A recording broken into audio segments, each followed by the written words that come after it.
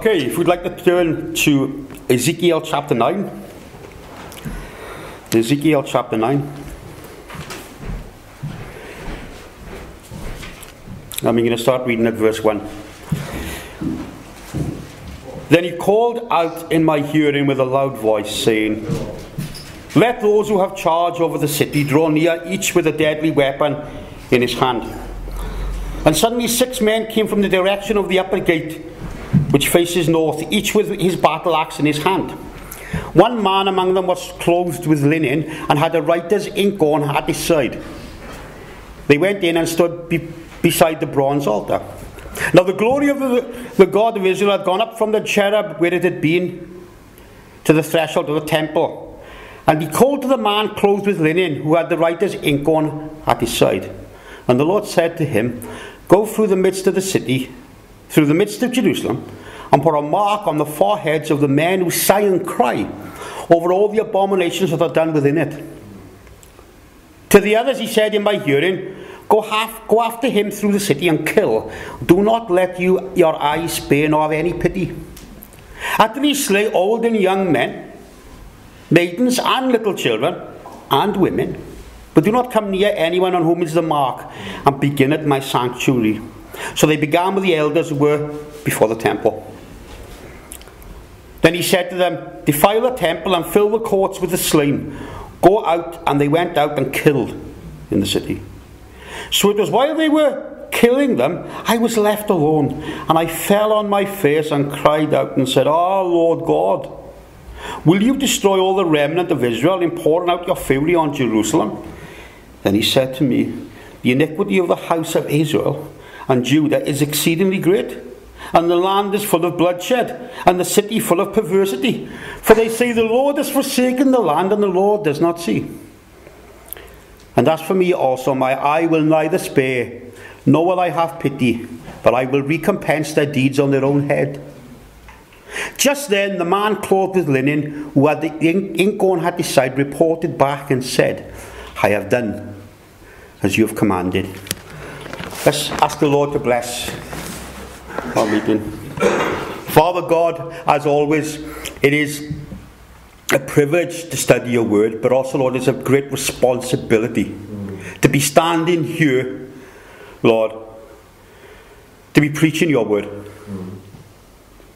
And Lord, I ask that the Holy Spirit, Lord, will come, will help me today to speak this word through me, Lord.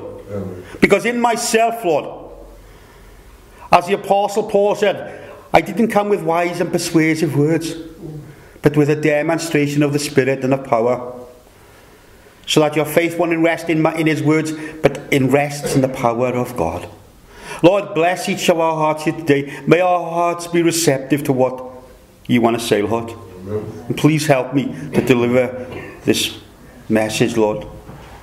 I ask this in Jesus' precious name. Amen. Amen. Okay, so last time I spoke, we were in the book of Ezekiel. There, we saw that Ezekiel had been appointed a watchman for the house of Israel. Someone who would sound the alarm against any impending danger. If the watchman didn't sound the warning, God would personally hold him responsible for not sounding the alarm. God had specifically told him, "Give them warning from me." If you warn him and he does not turn from his iniquity and sin, his blood will not be on your hand. He will die in his iniquity. But if you don't warn him and he dies in his sin, his blood they will require at your hand. Then we ask the sobering question, where are the watchmen today? We asked that sobering question, and it needs to be asked again. Where are the watchmen? Where are the shepherds? No one is sounding the alarm. The church is experiencing every wind of doctrine, if you can call it doctrine. Where are the watchmen? The charismatics are emphasizing that revival is coming. A new wave of God's Spirit. a new anointing. And God is going to pour out His Spirit, and He's going to do signs and wonders and everything else. Friends, we should be like Ezekiel, but then when he wept of these things. But it's the norm in so-called assemblies today. It's the normal thing. They are not interested in men's souls. The only profits they know is the ones they make. That's true. They're not interested in man's souls. One man got up and he preached and he said, if that widow who is on benefits and on her, offers you her last £5, you take it. You are the anointed man of God. You take that £5 offer. And then he brags that he's building a bigger house that King Solomon would be proud of. They will know there's a God in heaven when they pass my house, when they pass my mansion, and they see my Rolls Royce inside my driveway. Yeah, that's it. Is that the gospel? Does that resemble the Word of God? No. Does that resemble the Word of God? Where are the watchmen? Why have the church slumped so low? Men who claim that they know Jesus. But I heard just yesterday of one blatant heretic who said Jesus became the embodiment of sin. And when he was on the cross, listen to this, he became a paedophile. Are you shocked? Wait. He became a lost person. He became a Satan worshipper. Because he took on the sin. Do you know the Bible proves that God is long-suffering? Do you know why I know that? Because these men would have been dead years ago. They would have been struck down. And it makes me so annoyed when man can get up and preach utter blasphemy and lead people astray. This nation, as I said before, is under the judgment of God. Those who've turned their back on God, those inside the church and outside the church, there's going to be consequences. When individuals preach lies in the name of the Lord, there'll be consequences. You know, we cannot judge those outside the church. That's up to God. But when those in the church claim to know Jesus Christ, we've got to address him. For far too long the church have gone, oh, it's alright. You can't bury our heads in the sand no longer. We can't brush under the carpet. These people pose a threat. It's time for judgment to begin at the house of God. And if we are scarcely saved, what about them? What's going to happen to them? Those preaching false lies, those leading man astray. The wrath of God is being revealed from heaven against all ungodliness and unrighteousness of men who suppress the truth. What do you mean, men who suppress the truth? Well, them out there haven't got the truth. They're talking about people in the church. They're supposed to know the truth, and them out there do know the truth because God has revealed it to them. But more importantly, to them who should know the truth, who are behind the pulpits this morning, who will be behind the pulpits later on today, sometime, to preach God's word. You know, when a nation passes a law on having a fetus aborted, at any time in pregnancy, I tell you something, you can see how far this nation has fallen. Let me tell you something, that's murder. Murder! And on the day of judgment, God will say, where's the baby? No baby. Get out the box. Yes, there was a baby. That's murder. You know, they used to say diamonds are the girl's best friend, right? No, the divorce courts are the girl's best friend now. One woman bragged, I'm so glad for the divorce courts. She was ecstatic. Because if, you know, the marriage, you know, that marriage didn't work, divorce court. They have a nerve to try and convince me and you that we are living in a Christian country. And we are, you know, most of the country is living, trying to live some kind of a religious life. Really. A woman wrote to a pastor and said, can you help me? She said, my husband's got a gambling addiction. It's gone out of control. She said, I just can't cope, I don't know what to do. So he said, look, tell him to go and see the local pastor and have a chat to him. Pray for him. So he goes down to the pastor. And he tells the pastor, I've got a gambling addiction.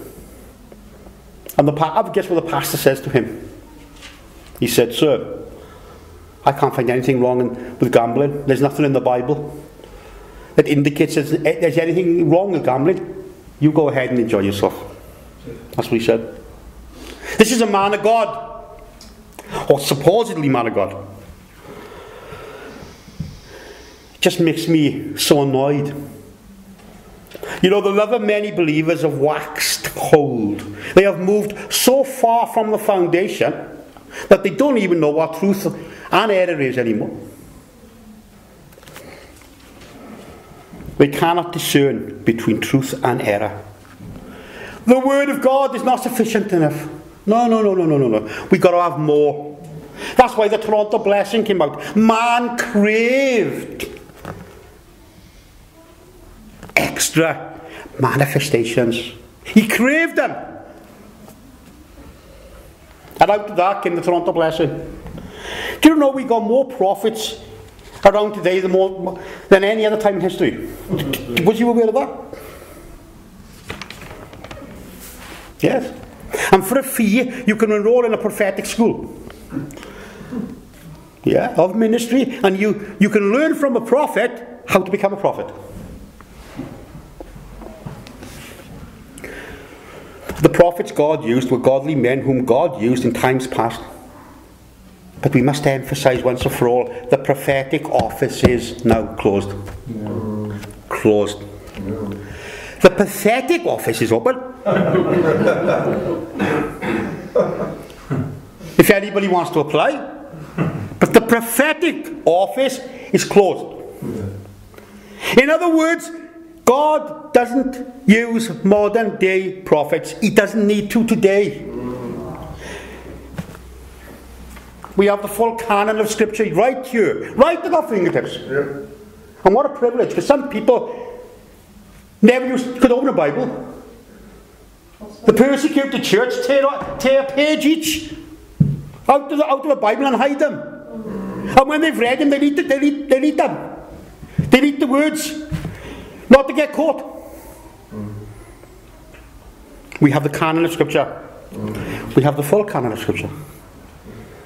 It also teaches us that God in these last days have spoken through His Son. You see, there is no new extra revelation that is waiting to be discovered. The Lord told me this today. The Lord told me that today. As soon as I hear that, I think, fruitcake. Sorry.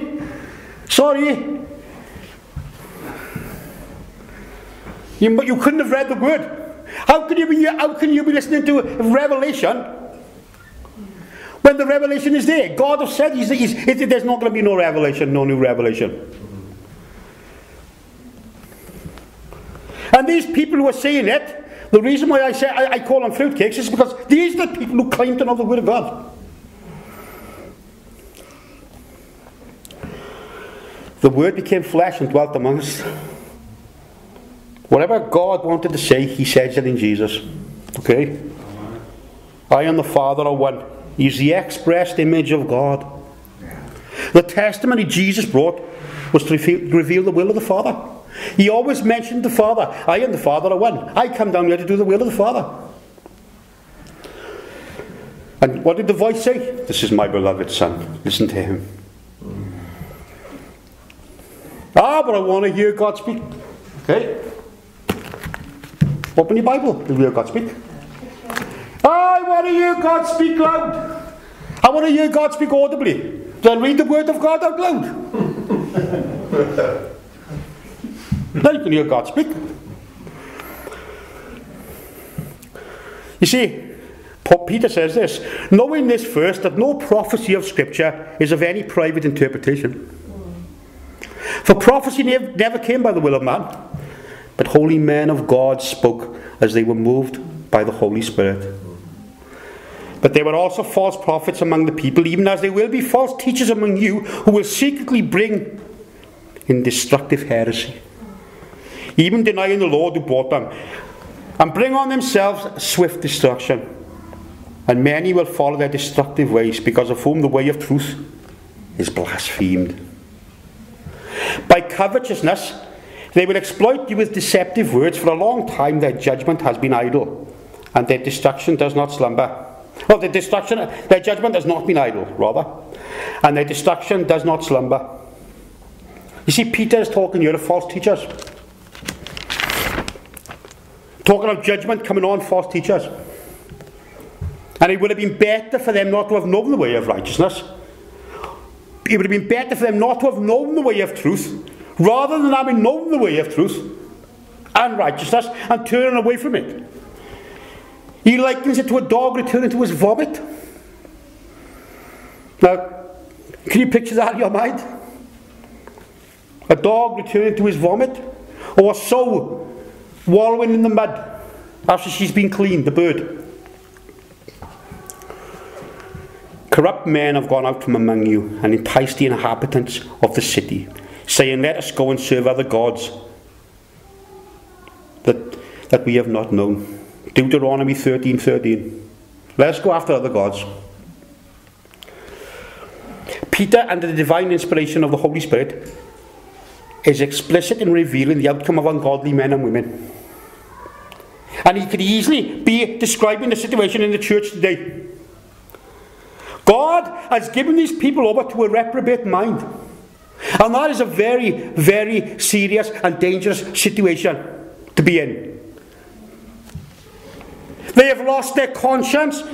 They have lost their conviction. They've been seared with an hot iron. What a dangerous situation to be in.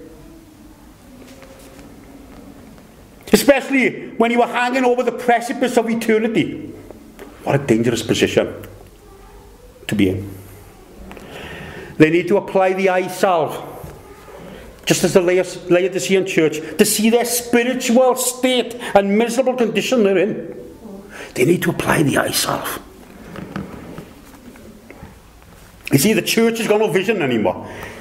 Some have become so spiritually blind,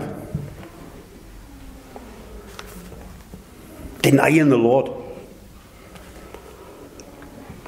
I have not sent these prophets, yet they ran. I have not spoken to them, yet they prophesied. If they had stood in my counsel and had caused my people to hear my words, then they would have turned them from their evil way and from the evil of their doings. You find that in Jeremiah. Judgment against the prophets in Jeremiah's day. It's always been the same. The modern assembly is trying every gimmick to get man and woman into their meetings.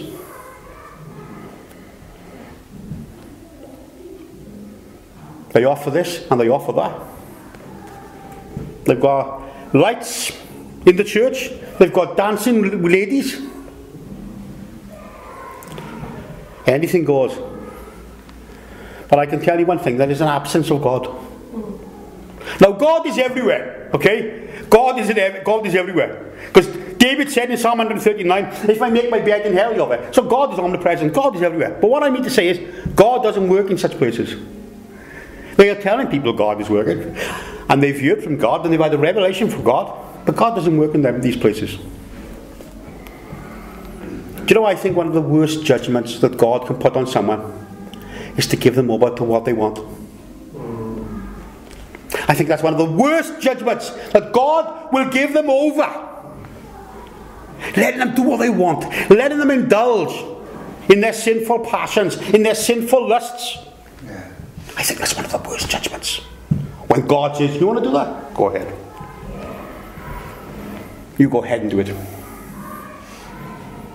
Jude reminds us that certain men have crept in. They didn't come in announced, they crept in. Who long ago were marked out for condemnation, ungodly men who turn the grace of God into lewdness and deny the only Lord God and our Lord Jesus Christ. Do you know, them words, they crept in, I noticed, indicates that there was no alarm. They just blended in.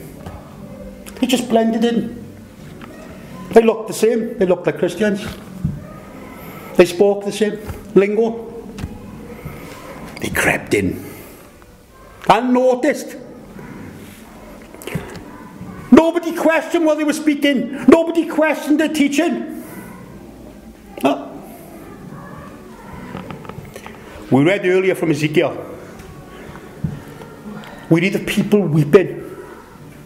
Why were they weeping? Well, they were weeping over the abomination in the temple. Now, if you go back a chapter to Ezekiel chapter 8, we discover there was detestable practices going on in the temple. The Lord said, Son of man, have you seen what they are doing in my temple? If you turn again, you will see even greater abominations. In other words, if you think that's bad, what you're looking at, come and see it. It gets worse. So he brought me to the door of the court, and when I looked, there was a hole in the wall. He said to me, dig into the wall. And when I dug into the wall, there was a door. And he said to me, go in and see the wicked abominations which they are doing. So I went in and saw every sort of creeping, abominable thing, and all the idols of the house of Israel portrayed all around on the walls. Do you know the word abomination in the Bible is the strongest word and expression of hatred for wickedness? You won't find a stronger word than abomination. It's the strongest word. Have you seen what the elders of the house are doing? Have you seen what they're doing? Every man in his room, elders. What are they saying? The Lord doesn't see us. The Lord has forsaken us. Well, the Bible tells me the eyes of the Lord run to and fro of the earth. And he that watches over Israel neither slumbers nor sleeps. He knows everyone's heart. He knows what we and you were thinking right now. He knows what you're going to be thinking in an hour's time. He knows everything. That's how great God is. This is the great God we serve. This is the awesome God we serve. He knows everything. He knows the beginning from the end. He knows everything. He knows the condition of our hearts. The elders of Israel are committing abominations in the dark. You see, that's why men love darkness. They don't want to come into the light because the light exposes them. Have you seen what they're doing? This is the modern church, you know. Committing abominations in the name of Christianity. In the name of the Lord. Lying signs and wonders, lying prophecies. Transforming themselves in angels of light. Evil men getting worse and worse. Why am I so passionate about it? Because man's soul is on the line, that's why. Yeah. Because man's soul. Even as we are speaking, men and women are slipping into a crisis of eternity. Putting their faith in these people. In what they are teaching. This is the modern church. This is the modern church. Worshipping a golden calf. Yeah. The Lord's not watching. It's alright. It's okay what we do in secret. I mean, after all, we're under the day of grace. God will understand, will he? Every man in the room of his idol. What's an idol?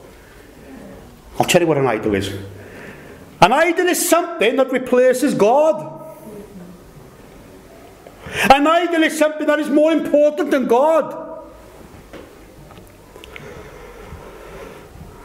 Where your treasure is, your heart will be also. Idolatry. Idol that replaces God. Moves God out of the central position of your heart, and the idol is put there. And when we get to Ezekiel 9, the glory had lifted from the temple. Ichabod. The glory is departed from the temple. And the Lord called the man. He was clothed with linen, and he had a writer's ink on at his side. And he said, you come here. He said, I want you to go through the city, go through Jerusalem and put a mark on those men who sigh and cry over all the abominations that are done within it. Put a mark on them. Those who are sorrowful, those who are weeping, put a mark on them. And to the others who are disobedient, he said, kill them. Do not let your eyes spare nor have any pity. Utterly slay old, yes, old and young men, maidens and little children, and women. But do not come near anyone whom is the mark. And begin at my sanctuary, at my house. They piled the bodies up in the temple court. He said, defile the temple. They piled the bodies there as a witness of the wrath of God, the judgment of God. All those without the mark would be condemned to death. Do you remember in Egypt when the angel of death came that night over the Passover? He said, when I see the blood on the lintels of the door, I'll pass over you. There was a mark on the door. There was a mark. The blood was smeared down the lintels of the door. So when the avenging angel came and passed, he would pass them by because he saw the blood. There's a tremendous truth in that. Tremendous truth.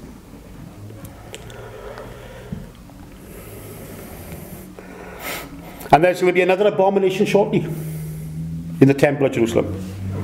Because there'll be a man who will entice all them religious people to receive his mark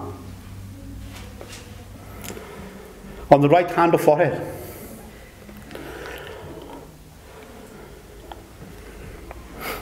They won't choose Christ, but they'll choose him. This is an evil mark. Without it, no one can buy or sell or do anything. And if those who are around will resist the mark, they will be put to death. But if they do receive the mark, they will go to hell forever, where they will be tormented day and night, and he himself shall drink of the wine of the wrath of God. Now, Jesus said, when I come, you don't accept me, but when another comes, you will accept.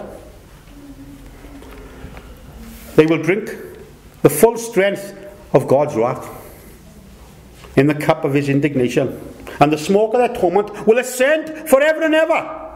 They will have no rest, no peace, no comfort day or night, who worship the beast or his image, or whoever receives the mark of his name.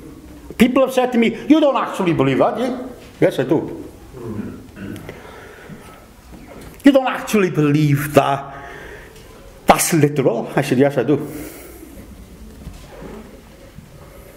Some preachers, teachers, who say, oh, they're pillars to society. They don't even believe in hell.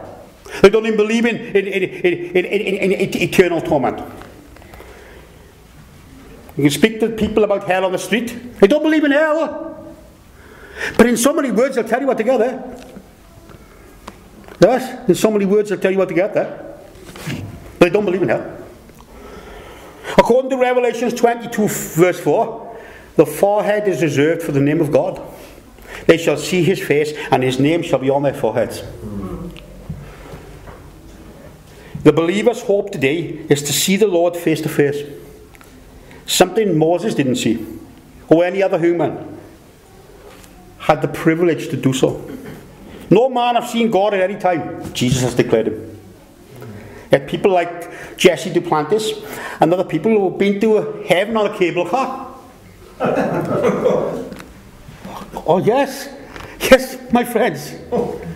Been to heaven on a cable car. Yes, he was following an angel who had blonde hair. Yes, that's worse. And people are believing him. People will believe the lies that these people are saying. No man have seen God at any time. No. And I suggest, if they are having visions of God like that, two things. Stop telling people the lies in front of the church. And number two, don't eat cheese at night. Because it might affect you.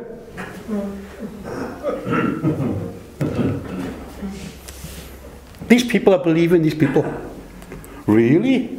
You went to heaven? Yeah. Third, my goodness. Oh, so-and-so was only on the internet today. There was a man on there, he went to heaven. He had sepsis, he died, and he was there for 30 minutes talking to Jesus. There's a new person on the internet, I guarantee you, every week that have been to heaven. And they got a book out. For $30 you can buy it. But I can guarantee you go onto there. See, Moses said to the Lord, Lord, can I see your glory? He said, no. He said, you can see the back parts of me. He said, you can't see my glory. Yet these people are claiming that the glory is in their meetings. And I had to laugh.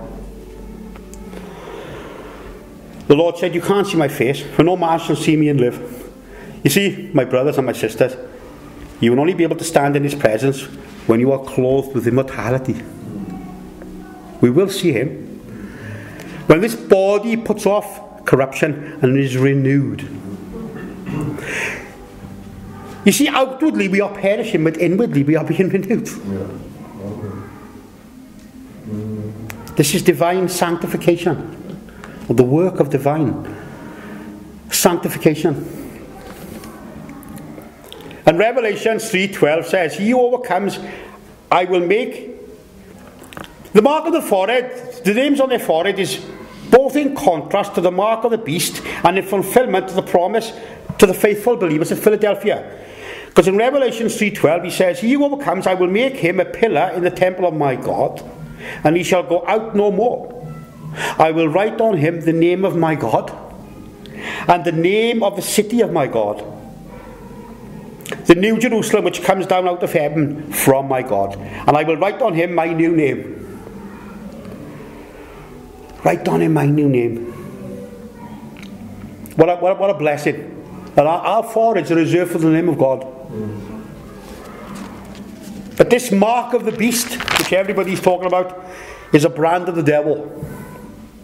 And people will take it. First and foremost, because they can't buy or sell. Before the judgments are released, God prepares to seal 144,000 of his servants on their foreheads. Seals are signs of ownership, of authority. In ancient times, if a letter was sent, the document was sealed by a signet ring or like a cylinder pressed into a lump of clay. And he would seal the letter out. Where the letter was open, it would seal down the letter. That's a seal. Revelation 7:3 says, do not harm the earth, the sea, or the trees, till we have sealed the servants of our God on their foreheads. So they're going to be sealed before the judgments come. If you're a true Spirit-filled believer in Jesus Christ, you have not only received the Spirit of adoption, but according to Ephesians 1:13, you have been sealed by the Holy Spirit. Yeah. That's a true Christian. Talking about knowing people by their fruits, that's a true Christian. In him you also trusted after you heard the word of truth, by the way. The word of truth. Always underline the word truth. The gospel of your salvation, in whom also having believed you were sealed with the Holy Spirit of promise, who is the guarantee of our inheritance until the redemption of the purchased possession to the praise of his glory. this guarantee will never run out. It'll never expire. You know, you buy something and the guarantee is only guaranteed for a year. Well, this guarantee never runs out. The seal means ownership. Do you know the Lord knows who are his? Can't fool the Lord. He knows who are his. The true Christian has a distinctive mark, as we mentioned earlier, the blood of Jesus Christ, God's Son, cleanses us from sin. When I see the blood, I will pass over you. The true Christian have been redeemed and purchased by his precious blood. They have been to the cross. And so many people today are following these false teachers, and I've got a compassion for them, because these people are so gullible, listening to their lies. Paul told those of Corinth, but even if our gospel is veiled, it is veiled to those who are perishing, whose mind the God of this age is blinded, who do not believe, lest the lights of the gospel of the glory of Christ, who is the image of God, should shine on them. You see, the true Christian carries around in his body the dying of the Lord Jesus, so that the life of Jesus may be displayed.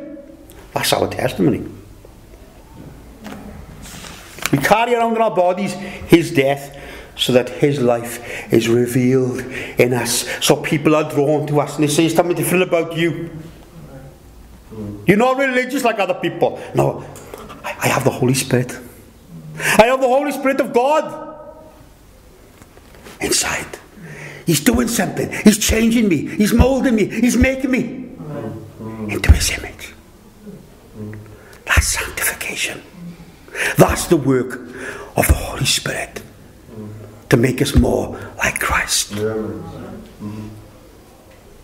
That is what makes a true believer stand out. Not by words, but by action. Not by words. No. Action speaks louder than words. There has to be evidence that that work of transformation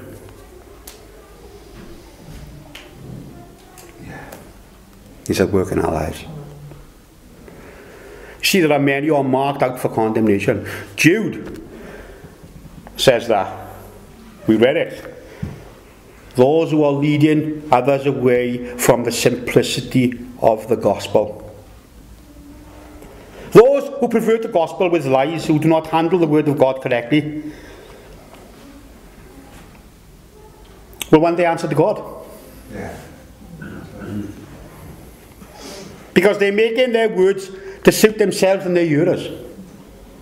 Oh, we can't preach the real gospel. We'll offend people.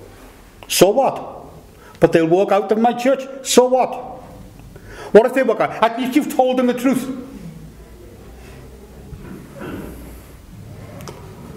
God hasn't called me to be a watchman. Although we're all watchmen, but he hasn't called me like Ezekiel.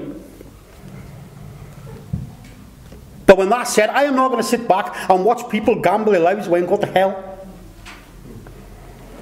by these false heretics out there who are preaching and teaching and leading thousands astray every day. They have no conscience, but I've got a conscience. I'm not a prophet, but I'm simply drawing people. I want to draw people's attention to the real word of God before it's too late.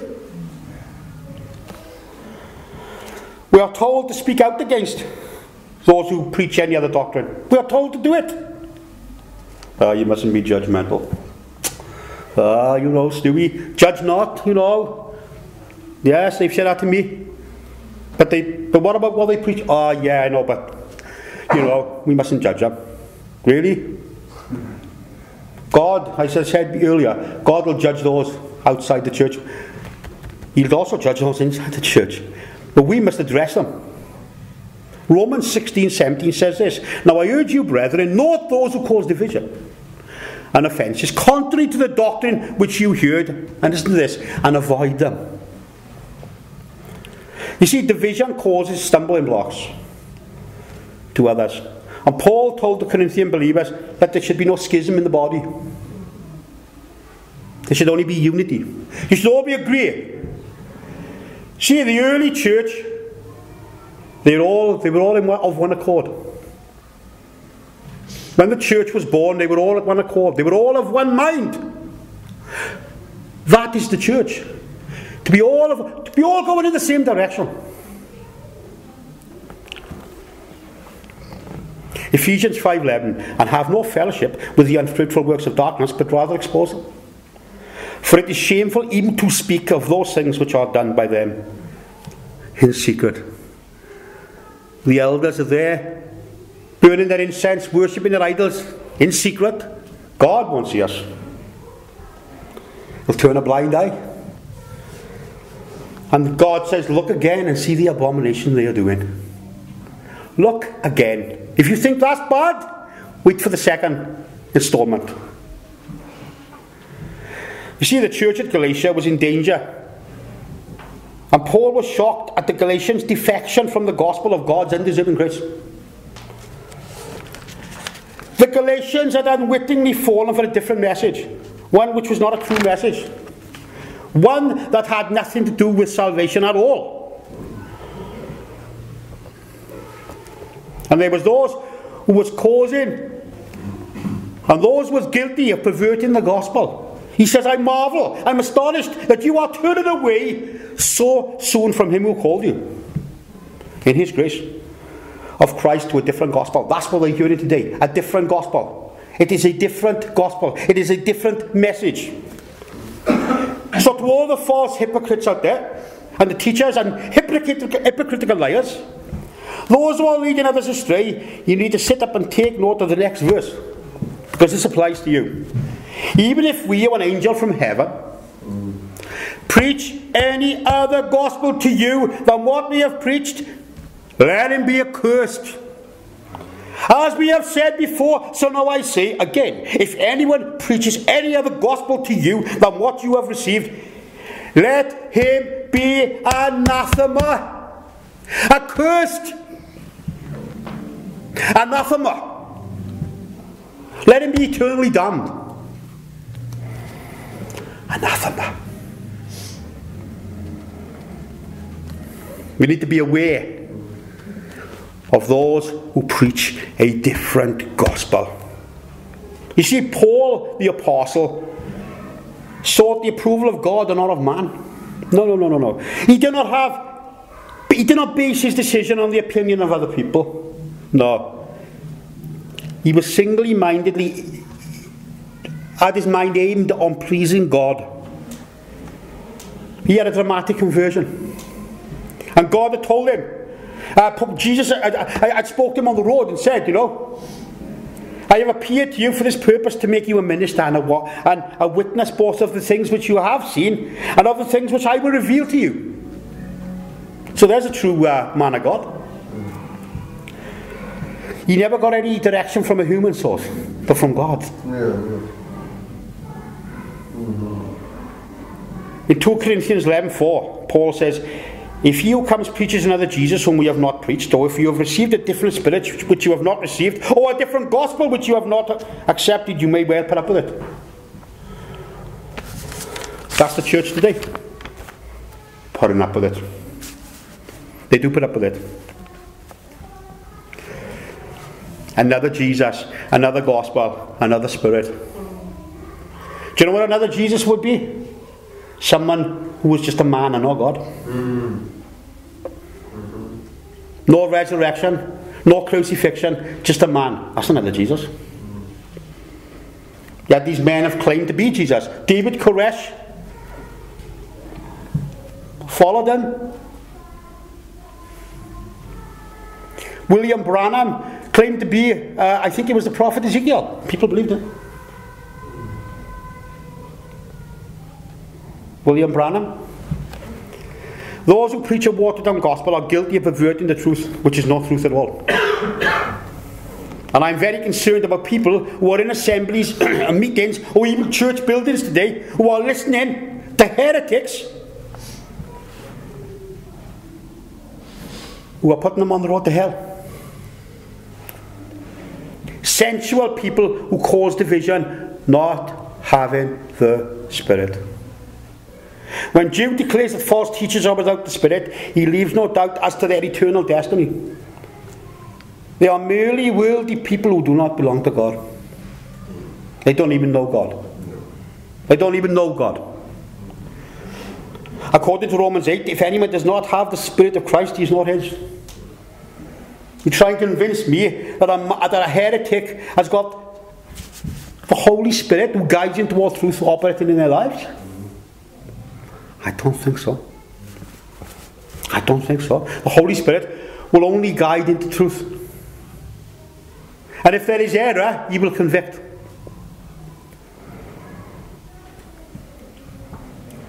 So to all those out there on the media who listens to the message, I'm going to ask you a very important question. Which Jesus are you following? The only assembly people should be in is one that is biblically and doctrinally sound in their teaching.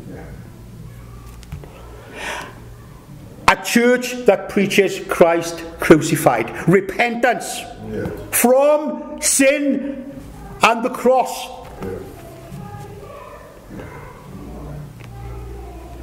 A church that preaches that Jesus Christ is the only way to heaven. Not one way. Not one way. If you were in a place where they teach Jesus is one way, you better get out.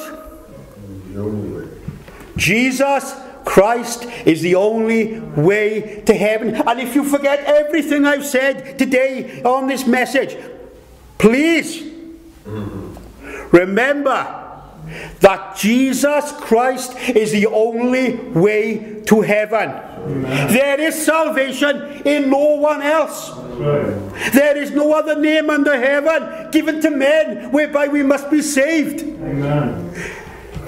If you miss Jesus, you miss heaven. That's right. There is no other name under heaven given to men whereby we must be saved. No religion, no denomination, no church membership, no sprinkling of water, no confirmations ceremony, no idols, no other false gods will be able to save you. I don't care how long you attend the church. I don't care if you speak in tongues. I don't care if you've tithed. There is only one name that will save you. And that is the name of the Lord Jesus Christ.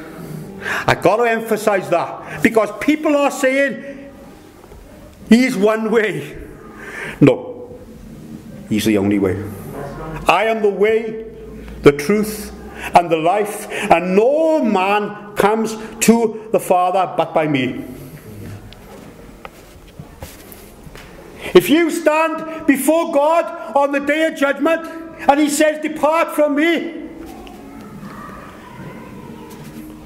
it's because you embraced another God or another idol, or you put your faith in someone else to take you to heaven. Jesus Christ is the only way to heaven.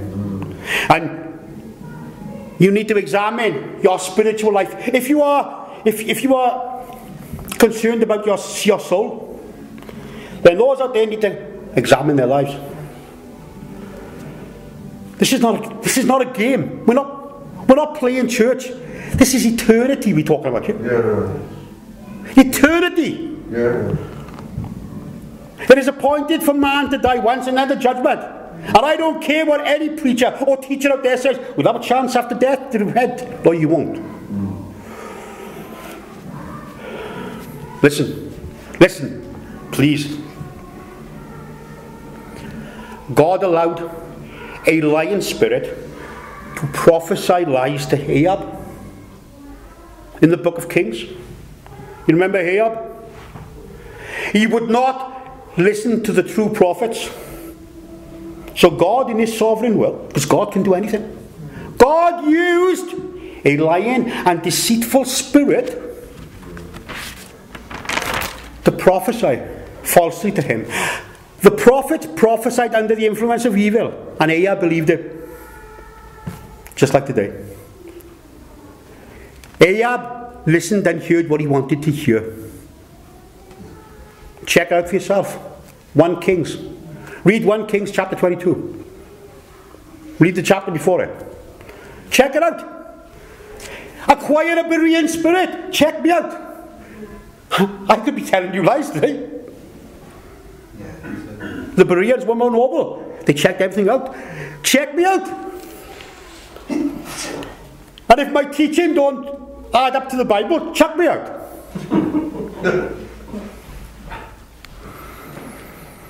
A spirit came forward and said, I will persuade him. A lying spirit. Yet people today are so gullible. Yet God used a lying spirit.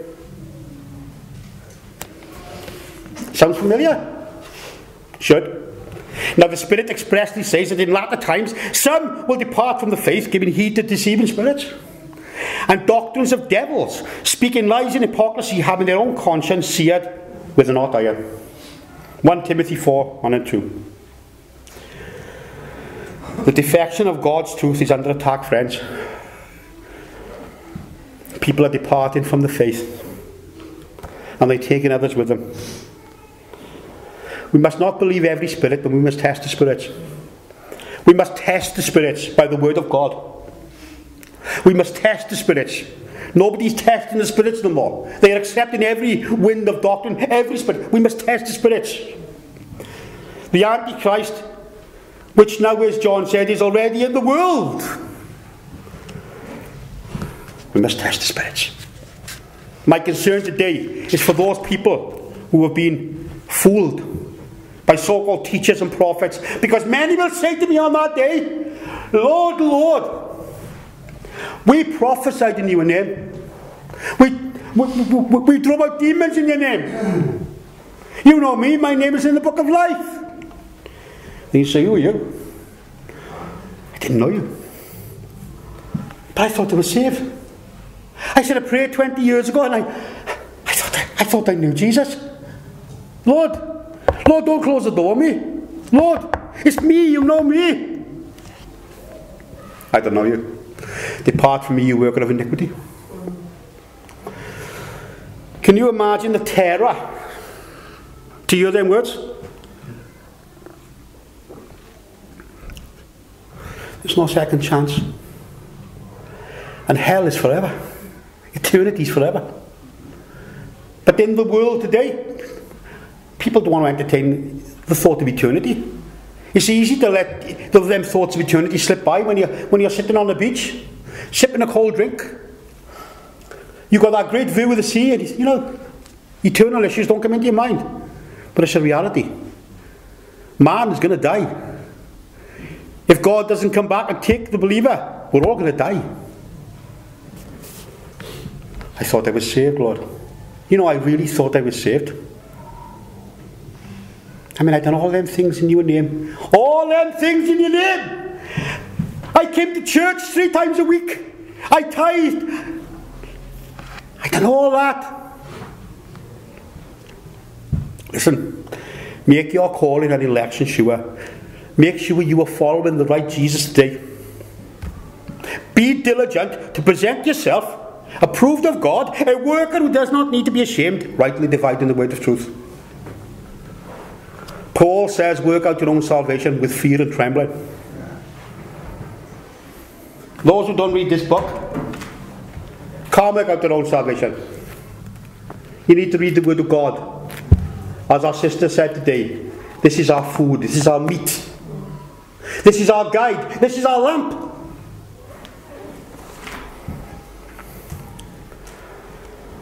Approved of God. What is approved of? What does our word mean, approved? Approved is what remains after testing.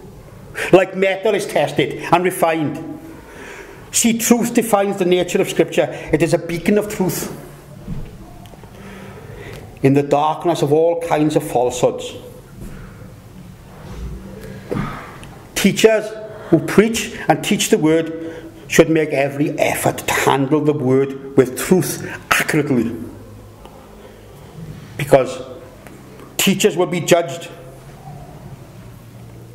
James 3:1 says, "My brethren, let not many of you become teachers, knowing that we shall receive a stricter judgment."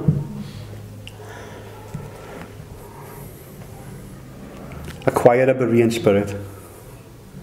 Test the scriptures. Read the scriptures.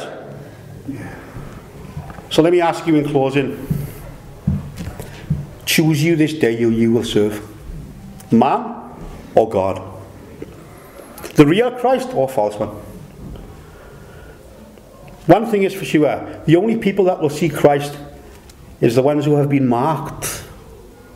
Who have been marked out as true believers. And I want to just say one last thing to anybody who adds to the Word of God.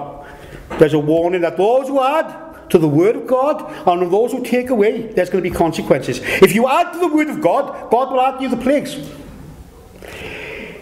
If you take away from the Word of God, God will take away your part from the book of life. Terrifying consequences. Jesus is coming. The real Jesus is coming. Are you prepared to meet your God?